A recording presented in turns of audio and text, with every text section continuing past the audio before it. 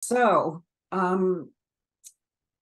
the reason that I ended up writing this book, and it really wasn't my idea. I felt like God called me to do it because I could not find another book for sale Mm, that talked about incorporating Christian values into the sales process.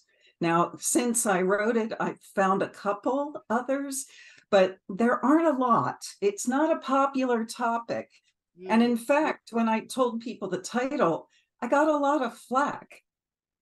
They said things like, well, Jesus didn't sell anything, he gave everything. Well, bear with me. Let me explain what I'm talking about here.